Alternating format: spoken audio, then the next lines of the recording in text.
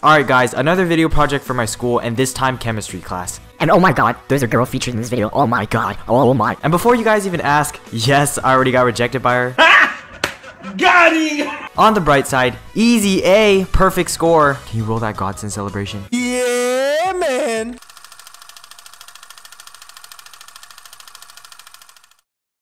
Have you ever wondered who cleans up all the messes and accidents made from things like oil spills or other harmful chemicals? Well, let me just tell you this now. It doesn't just magically disappear. People like us have to The job we chose for our career is a hazardous waste disposal worker, also known as a HazMat worker. So, what is a hazardous waste disposal worker, you might ask? Well, they do a handful of things like identifying and disposing of asbestos, radioactive and nuclear waste, arsenic, lead, and other hazardous materials. They also neutralize and clean up materials that are flammable, corrosive, reactive, or toxic.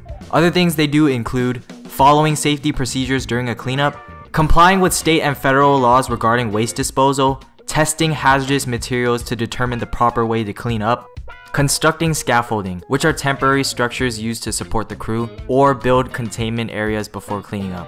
They must also remove, neutralize, or clean up harmful materials that are found or spilled. To sum this up without the smart words, you're basically a janitor that deals with hazardous waste materials.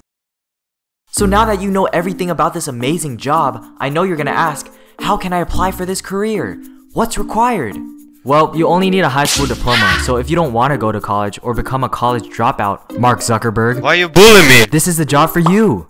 After that, you get on-the-job training, which requires 40 hours minimum accordance with OSHA, also known as Occupational Safety and Health Administration. And now you're hired! Yes, I know you will work there for free because of how good the job is, but you actually get paid! You can actually make a living out of this. Not really, but... So the salary is around $32,000 to $45,000 depending on the education and experience you have as a HazMat worker. In 2018, it was recorded that the median salary was about $42,030, which is In 2018, it was recorded that the median salary was about $42,030. Okay, I gotta say that again. In 2018, it was recorded the median salary was about $42,030, which is $20.21 an hour. Anywho, the working conditions are bad. I'ma just be straightforward with you right now, it's just bad. The places you'll find yourself working at is in factories or other facilities. It's a standard 40 hours a week job, but night and weekend work is normal in this career.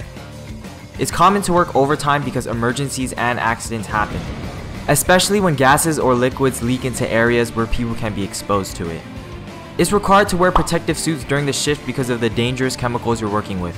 But then again, who wouldn't want to wear that sexy suit? You could wear that at like a Halloween party or a wedding.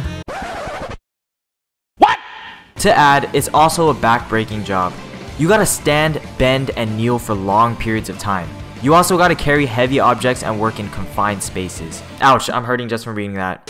There is a lot of physical labor, so if you got them back problems or something, this is not the job for you. So when working here, a common molecule you encounter is carbon dioxide. Carbon dioxide is a natural molecule in our atmosphere. Although when it is excessive, it can result in symptoms like dizziness and vertigo because it is an asphyxiant. An asphyxiant is a substance that can cause unconsciousness or death by suffocation, known as asphyxiation.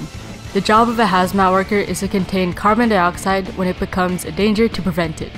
The formula for carbon dioxide is CO2. It is one carbon atom bonded to two oxygen atoms.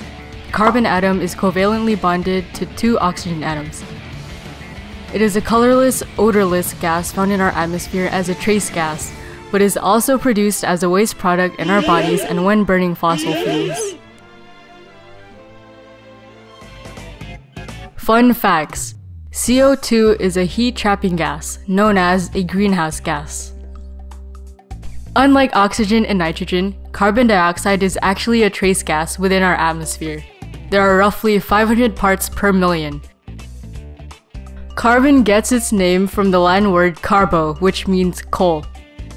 Carbon monoxide, a carbon atom plus one oxygen atom, is an odorless gas produced from the burning of fossil fuels.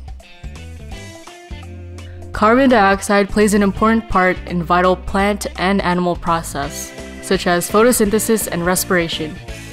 Green plants convert carbon dioxide and water into food compounds such as glucose and oxygen.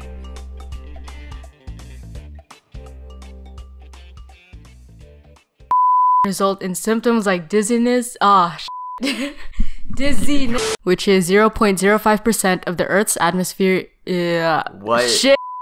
Carbon get its a HazMat worker is to contain. Sorry, restart. Just restart everything. Such as photosynthesis and respiration. These processes will be briefly explained here. Copied and pasted.